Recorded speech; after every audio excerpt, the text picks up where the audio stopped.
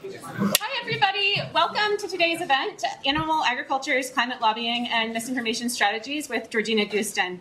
I'm Viveca Morris. I'm the Executive Director of the Law, Ethics, and Animals program at Yale Law School, and this is the first of 3 events in our Spring 2024 speaker series. First, thank you to today's co-sponsors of this event. There are many of them. The Poynter Fellowship in Journalism, the Yale Animal Law Society and Environmental Law Association, the Yale Environmental Humanities Initiative, and the Yale Sustainable Food Program. Before I introduce Georgina, 2 quick logistical notes. First, please know that the opinions and statements expressed in this talk are the speaker's own personal views and don't represent the views of the university. And second, this event is being recorded and will be available on LEAP's YouTube channel later this semester. Okay, with that, we are thrilled and so honored to welcome Georgina Gustin to speak about her work reporting on the animal agriculture industry, its climate impacts, and the industry's efforts to shape our understanding and public policy about those impacts. Since the mid-2000s, as I know many of you know and conduct research on here as well, an ever-growing body of research has highlighted the need to rein in the livestock industry's significant greenhouse gas emissions. Even if fossil fuel use ended overnight, current projections estimate that global emissions related to food production alone are on course to make it impossible for us to limit warming to 1.5 degrees above pre-industrial levels. And the vast majority of that warming, over 50%, is due to meat and dairy. And so we know collectively that the role of a handful of companies are particularly important in this. The greenhouse gas emissions of 15 of the largest meat and dairy companies are now estimated to exceed those of some oil giants like ExxonMobil. And this is particularly significant when you look at methane and nitrous oxide. Yet, even though we've known about this for years, measures to effectively reduce livestock-related emissions are rarely at the forefront of environmental policy. So this begs the question as to why. Why is that? And our guest today has revealed through her pioneering work that a big part of the answer appears to be that the livestock industry and its associated industries have played key roles in shaping public understanding and public policy in a multitude of ways to ensure that they can continue to conduct business as usual. How agriculture companies operate and how they contribute to the climate crisis is, of course, a topic of profound consequence for all of us and for the planet, and yet it's really surprisingly overlooked. And this general lack of scrutiny and I think also sort of a general lack for many years of investigative journalism makes Georgina Gustin's work all the more remarkable, exceptional, and important. Georgina is an extraordinary and leading investigative reporter focused on the intersection of farming, food policy, and the environment. And if you haven't read her work firsthand, I can't recommend it highly enough. Her reporting is nuanced, it's often groundbreaking, and it really, I think, demonstrates the value of having investigative reporters with deep subject matter expertise on agriculture's many facets. Georgina writes for Inside Climate News. Her work has won numerous awards, including twice winning an award for Agricultural Journalist of the Year in North America, and awards for Distinguished Environmental Journalism as well. And her stories, in addition to Inside Climate News, have appeared in the New York Times, the Washington Post, National Geographic, among other publications. So Georgina is going to speak to us for about 30 minutes, and then we're going to turn to audience Q&A. If you want any more food, the salads are going rapidly, so please seize the opportunity and join me in welcoming Georgina Gustin.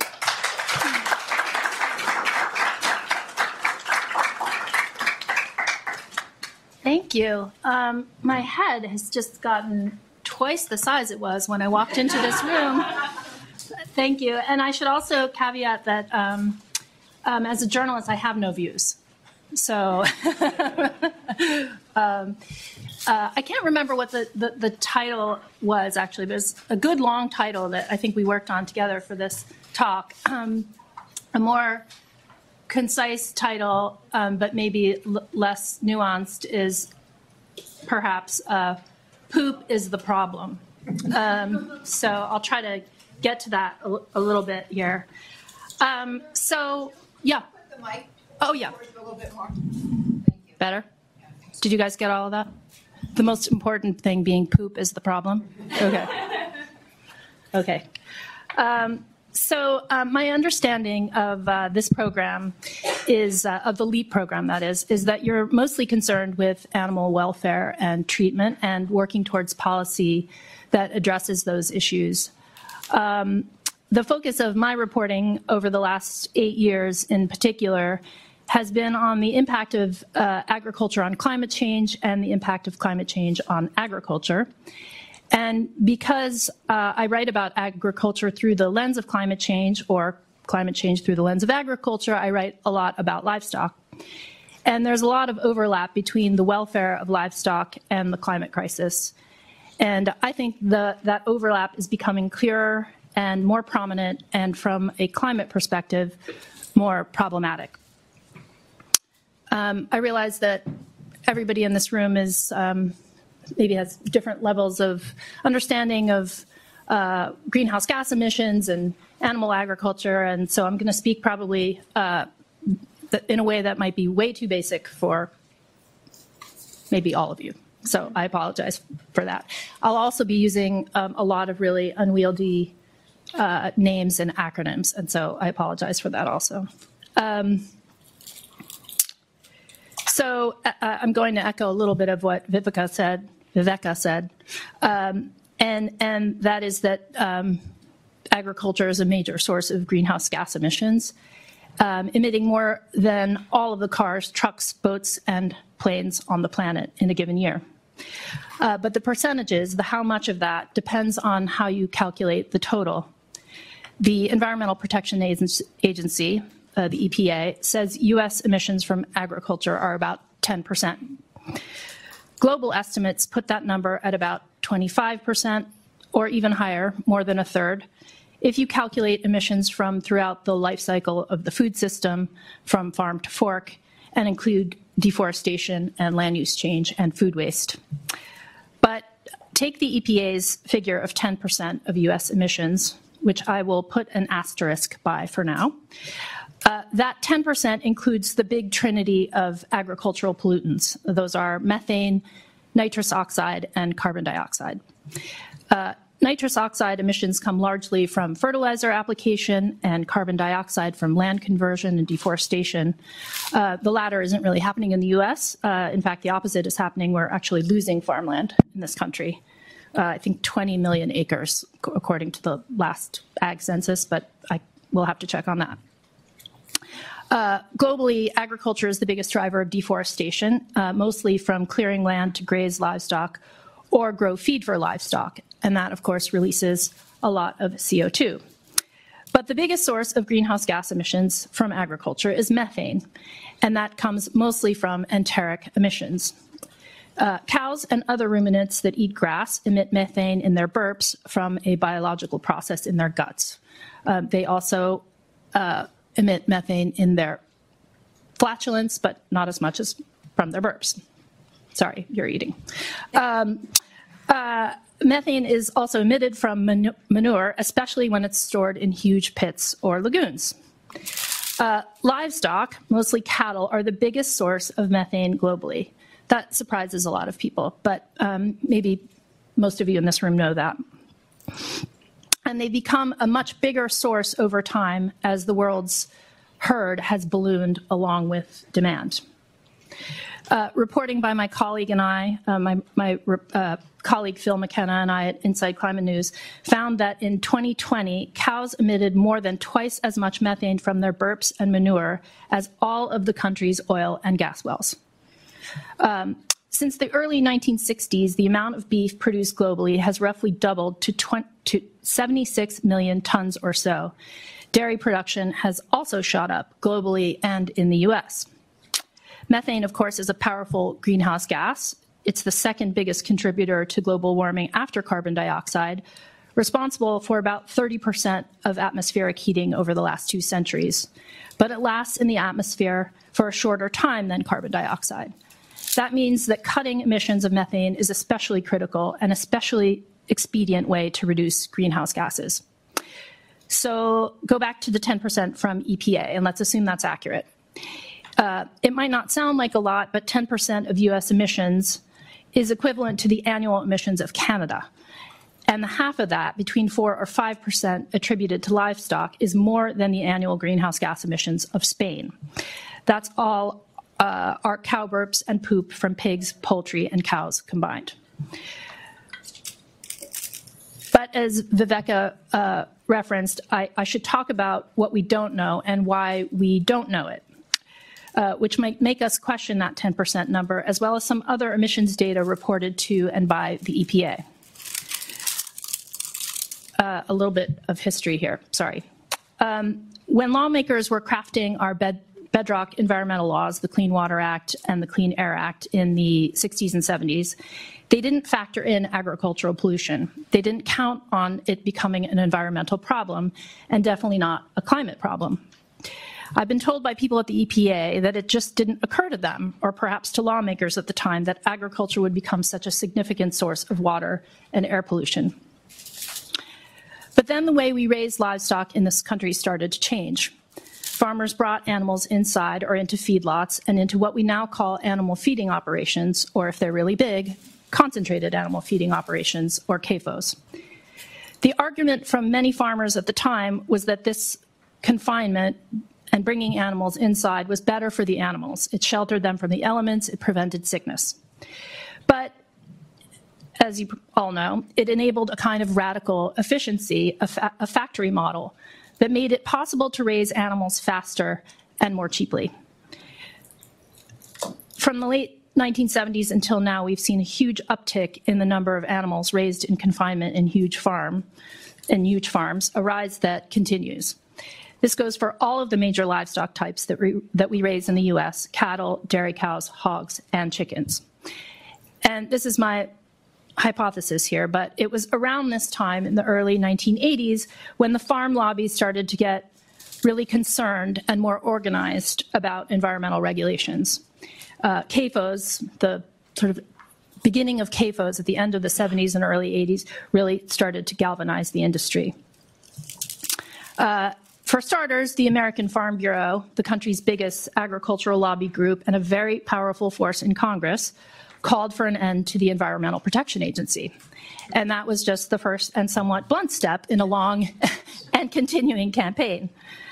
And since then, for the most part, the Farm Bureau and its allies in Congress have been very effective at ensuring that environmental regulations don't touch American farms. Even the Department of Agriculture, which is basically a marketing agency, not a regulator, has helped ensure that the EPA doesn't regulate livestock agriculture. And sorry to my friends at the USDA, but there you have it. Federal law gives the EPA the authority to regulate water and air pollution from CAFOs. The Clean Water Act requires CAFOs, like any other polluting industry, to obtain permits. This acronym, sorry. National Pollution Discharge Elimination Permits, or NPDES, are required for disposing of manure when it's released into federal waters. The EPA gives the responsibility for issuing these permits to states. But government reports from the GAO and after analysis have found that states are uneven at best in issuing these permits, and in some cases, like in hog-rich Iowa, regulators don't even know where these CAFOs are or how many there are. And while they don't monitor climate pollution, these NPDES permits essentially provide a map, a way to evaluate and measure how big CAFOs are and where they are. And it's a map with a lot of holes. It's a very incomplete picture. In 2008, a report by the GAO, the Government Accountability Office, which is the research arm of Congress, noted that the EPA had attempted to expand its permitting requirements to more CAFOs, but the pork industry, led by the National Pork Producers Council, sued, and the Fifth Circuit said that the regulations exceeded the agency's authority. Again, I'm going to apologize for all the unwieldy names and acronyms here. And again, maybe you know this. Probably you do. But there are three separate federal laws: the Clean Air Act, the Comprehensive Environmental Response Compensation and Liability Act, or CERCLA, also known as the Superfund Law, and the Emergency Planning and Community Right to Know Act, or EPCRA. The first covers CAFOs, the Clean Air Act covers CAFOs. The latter two do not specifically mention CAFOs, but they require operators of certain facilities to report certain hazardous substances. But the EPA, over the years, has basically been unsuccessful in regulating air pollution from CAFOs. And that's largely because the industry and its congressional allies have tied the agency's hands time after time. Or in some cases, the agency simply caved to industry pressure. Here are just a couple of examples. In 1996, Congress asked the head of the Natural Resources Conservation Service, which is part of the Department of Agriculture, to launch a task force to look at the impact of agriculture on air quality. The person leading the task force, the person at the USDA, then asked the EPA to exempt CAFOs from any federal legislation, including the Clean Air Act, CERCLA, and EPCRA, until the agency developed an emissions factor, a way of measuring air pollution from CAFOs or anything else. Nearly 3 decades later, it still has not done that. So no emissions factor 3 decades later, although a public comment period on a new rule is imminent, and we'll see. A few years later, the head of EPA's Office of Air and Radiation said the agency was exploring ways to exempt CAFOs from reporting under CERCLA, which requires reporting of ammonia and hydrogen sulfide, among other things. Soon after, the EPA issued a rule exempting CAFOs from reporting leaks of ammonia and hydrogen sulfide and other hazardous substances under the Superfund law.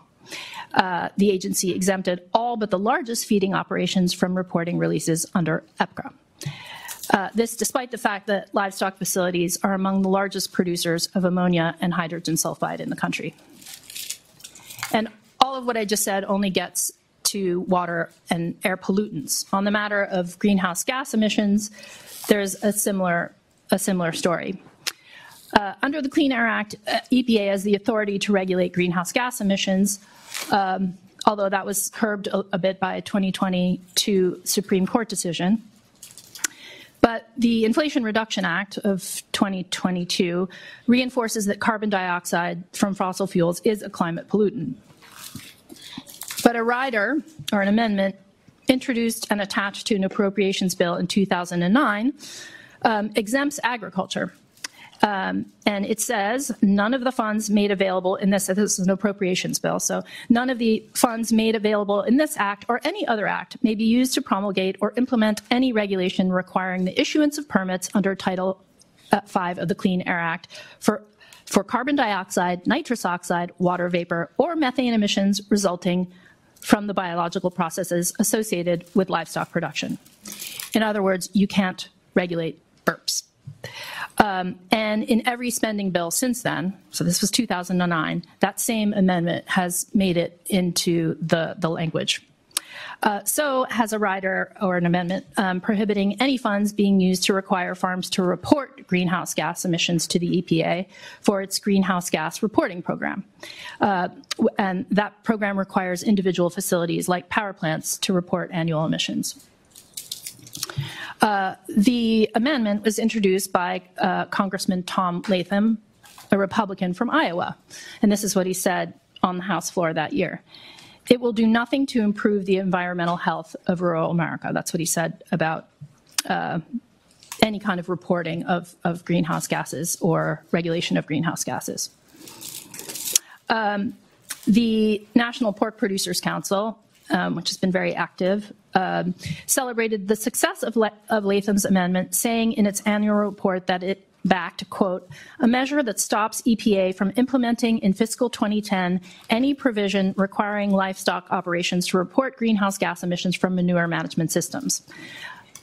And Latham received more campaign money from agriculture than any other sector that year.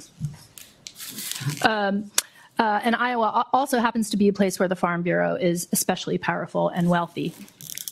And of course, the Farm Bureau is very influential here. So that rider has also made it into these appropriations bills every year. And in 2002, after Democrats stripped the language from the bill, Republicans successfully negotiated the provision back in. So no regulation, no reporting. So here's basically where we are with the regulation of these animal facilities. The largest CAFOs need NPDES permits, even though that is very thinly policed. CAFOs rarely report toxic air pollutants known to have negative health consequences, and EPA doesn't require them to under the Superfund law. And they don't have to report greenhouse gas emissions, nor does EPA regulate them. So why? that is the big question, a big question. As I alluded to a couple times maybe already, the agriculture lobby, the Farm Bureau, is extremely effective and until recently denied that climate change was real and caused by human activity. And it has not only helped fend off regulations that would impact its constituents, farmers, and the millions of people who buy insurance. The Farm Bureau is also basically an insurance company. It has helped scuttle climate regulations more broadly, including the Senate's ratification of the Kyoto Protocol, the first treaty to require cuts in greenhouse gases. So you may wonder what the Farm Bureau has to do with the livestock industry. Of course, it represents ranchers as well as farmers. But the farmers it represents, those who grow row crops like corn and soybeans, benefit from the growth of CAFOs. About half of the country's corn, our biggest crop, goes towards feed. So these industries, they fit together. And as a whole, they've managed to push back on most environmental regulations and climate action. And all of what I just said just flicks at only a little bit of it. But I think the agriculture lobby, which stands largely in the conservative wing of our political spectrum, has very effectively used livestock as a tool in the broader culture wars that have basically split this country. And it has done a very good job of managing its message. In 2009, about the time that the EPA was establishing its greenhouse gas reporting program, which did not include enteric emissions, the farm lobby learned that the EPA had discussed livestock regulations in a technical report. Soon after, they waged a "Don't Tax Cow Farts" campaign to defeat the supposed proposal to tax methane, even though the EPA had never proposed it. Feeling some heat from the public and from EPA, the "Don't Tax Cow Farts" momentum probably helped gin up excitement and pushback against a mandatory cap and trade bill that Congress was considering, and which the farm lobby ultimately worked to defeat. Since then, as there's been a growing awareness of the carbon intensity of livestock farming, and of cows in particular, the industry has been pushed onto defensive footing. If I had to pick a moment, though, when awareness of the climate impacts of livestock farming became not quite common knowledge, but entered the public square, I would say it was the release in 2006 of the UN report, Livestock's Long Shadow. Has anybody heard of that? That concluded that nearly 18% of global emissions come from livestock production, and it was a major bombshell at the time. In the preface, the head of FAO's, Food and Agriculture Organization, FAO's Animal Health and Production Division said, quote, "The in-depth assessment presented in this document of the various significant impacts of the world's livestock sector on the environment is deliberately termed livestock's long shadow, so as to help raise the attention of both the technical and the general public to the very substantial contribution of animal agriculture to climate change and air pollution, to land, soil, and water degradation, and to the reduction of biodiversity. This is not simply to blame the rapidly growing and intensifying global livestock sector for severely damaging the environment, but to encourage decisive measures at the technical and political levels for mitigating such damage." That's the end of that quote. It got a lot of attention at the time, and soon after, a lot of pushback from the livestock industry, which indeed felt very much blamed by the report, even though that was not the report's intention. And kind of a side note about that FAO report. The Guardian just reported late last year in a series of good stories that researchers at FAO, at the agency, were subsequently censored, and that subsequent papers were essentially buried, largely because of pressure on the agency from global meat producers, including the US. So basically UN reports and researchers getting suppressed because of pressure from the industry, powerful industry. Since then, the media coverage of the impact of livestock on the climate has ramped up, especially with big reports from the Intergovernmental Panel on Climate Change, the IPCC, saying people should eat less meat in developed countries. Even last year's National Climate Assessment here in the US suggested that's an annual, is it annual, semi-annual maybe? regular report on the state of the climate in the U.S., suggested that lowering beef consumption would reduce greenhouse gas emissions. I thought that was really remarkable that it said that. And because all the efforts that I'm aware of, like the dietary guidelines and all the political fights over suggesting whether we should or should not eat less meat, that have basically gone into a black box and never emerged. So this was the first time the U.S. government explicitly mentioned reducing beef consumption in a government-sponsored report. It didn't get a lot of attention, which I thought was kind of surprising, but I'm sort of a geek like that. And you know, all of this media coverage has kind of really ramped up, I would say, in the last 5 or 6 years. And just yesterday, there was a story in Bloomberg by a former colleague of mine from Inside Climate. The headline was, "One simple change to reduce your climate impact? Swap out beef." And this is Bloomberg, which has a huge reach. And so the industry feels under siege, much the same way that the oil industry has, or the tobacco industry before it. This is an existential battle for them. But it's a little bit different because people have very personal connections to what they eat. And so they kind of have that to their advantage.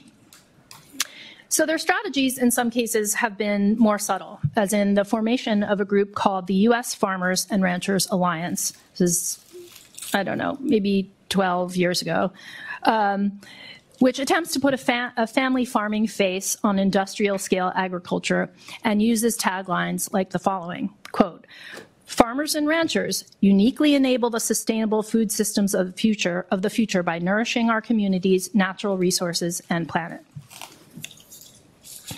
Or in an unlikely partnership with environmental groups, there's a group called the Food and Agriculture Climate Alliance, which is being overseen by the DC-based lobbying outfit called the Russell Group, whose clients include big pharma and tobacco companies. Industry groups, including the National Cattlemen's Beef Association, have worked to try to emphasize the sustainability of certain types of cattle production. Here's their message, quote, "Sustainable beef is a socially responsible, environmentally sound, and economically viable product that prioritizes planet, people, animals, and progress." But on the other hand, there's a lot of dissonance, I think, in the messaging and the general kind of landscape. There's polished messages like the ones I just read from the industry, and then what I would call paranoia from its members and allies. At the recent UN climate negotiations in Dubai, the FAO issued a food systems roadmap, which was intended to be a guide to help countries align their food systems with the goal of the Paris Climate Agreement to keep warming within 1.5 degrees Celsius over industrial levels. The roadmap mildly suggested that people in developed countries should eat less red meat. Many advocates argued it wasn't robust enough and noted the huge presence of industry lobbyists at the event. There were more beef and dairy lobbyists at the COP in Dubai than ever before. But still, the suggestion of reducing red meat consumption prompted this from Congresswoman Harriet Hageman, a Republican from Wyoming. She wrote on Twitter, this was last fall, I think it was it already X by then? I don't know. The quote was, "They're planning to take away your beef in the name of their climate religion. The globalists at the UN are a menace," unquote. And there have been so many taglines like that, like they're coming for your steak, they're coming for your hamburger, and you know, none of which is true if you actually read what's out there. So there's the messaging, and then there's the dollars behind the messaging. There's been a lot of reporting and research looking into the money and effort that the oil industry has spent trying to influence public opinion on climate change. Not nearly as much on agriculture, as Viveca pointed out, despite its carbon footprint. Agriculture has a much easier cover. The industry's message is, we're trying to feed your families and keep your food costs low. But the research landscape is changing. In 2021, the journal Climatic Change published a study that tracked lobbying dollars spent by the livestock and agriculture lobbies and by individual livestock companies. You're probably familiar with the study. The authors calculated that U.S. agribusinesses, which include meat and dairy companies and also other agricultural companies, spent $750 million on national political candidates from 2000 to 2020. It's over a 20-year period, but still a lot of money. In the same period, the energy sector, by comparison, spent $1 billion. So $250 million less, but still a lot of money. The same agribusinesses spent $2.5 billion on lobbying from 2000 to 2019, compared to $6.2 billion by energy and natural resource companies. The report also looked at the contribution of individual companies. During that time, Exxon spent roughly $17 million on political campaigns and more than $240 million on lobbying during those 20 years. And in the same time frame, Tyson, the meat giant, gave $3.2 million to political campaigns. And that might not seem like a lot, but relative to each company's revenue, Tyson spent double what Exxon spent on political campaigns and 33% more on lobbying. As the industry is spending more money to downplay the role of livestock agriculture in climate change, the broader industry is embracing the opportunities in climate change. The Farm Bureau has gone from outright denial to mild acceptance, if only so its members can capture the millions of dollars set aside for climate-smart practices by the USDA and the $20 billion set aside by the 2020 Inflation Reduction Act. There's been a major pivot because climate change now presents a business opportunity for these companies. The problem is that most of that money is flowing towards big ticket items like methane digesters that only huge farms can afford. These are expensive systems that qualify for IRA and other conservation funding because they capture methane released from these huge manure lagoons and convert it into biogas, in theory, keeping methane out of the atmosphere. But some researchers believe these incentives will only prompt bigger farms to get bigger, in effect, to add more cows so they can generate more manure and more methane, sort of a perverse incentive. It's also clear that the majority of subsidies and crop insurance ends up going to bigger farms, and that conservation dollars are going to climate-smart practices like irrigation and biodigesters that many would argue are not, in fact, climate-smart. So all of these things together, the lack of regulation, the influence and messaging from the livestock industry and the lobbying dollars, and then you add in the incentives and subsidies that mostly flow to industrial scale farms. And where has that gotten the livestock industry? Where are we? Many would argue it has reached a worrisome place, especially if you care about climate change or animal welfare. I mentioned the USDA's agricultural census, which came out last week. This is a review done every 5 years of American farms. It's basically a stock take of American agriculture. It found that bigger farms are getting bigger and have more animals in them, while small and medium-sized farms are going out of business. So then if you look at the EPA's greenhouse gas inventory, you'll see that over the years, emissions from manure management from all those huge lagoons and manure pits out there are going up. Enteric emissions are going up, but not as much as emissions from manure, which have doubled over 20 years. So a cow burps regardless of where it is. So I would argue that manure is actually putting all the animals together is the problem. So what we're seeing in the data is clear evidence that storing all this poop in huge facilities with thousands or tens of thousands of animals is a climate problem. The data is telling us that the number of animals is important, but it's how farms can find them that's even more important from a greenhouse gas perspective, and it's getting worse. The group Food and Water Watch found that factory farms are producing 940 billion pounds of manure a year. And since 2017, when the last agriculture census was done, factory farms are producing 52 billion pounds more poop a year. Sorry, again, about the food. So concentration, density, and big numbers on livestock farms translate to more greenhouse gas emissions. And and it means more animals living their lives in confinement in conditions that most human animals would consider inhumane. Confinement is a climate problem and an animal welfare problem. The industry and our regulators know it, but they're doing a pretty good job making sure the rest of us don't.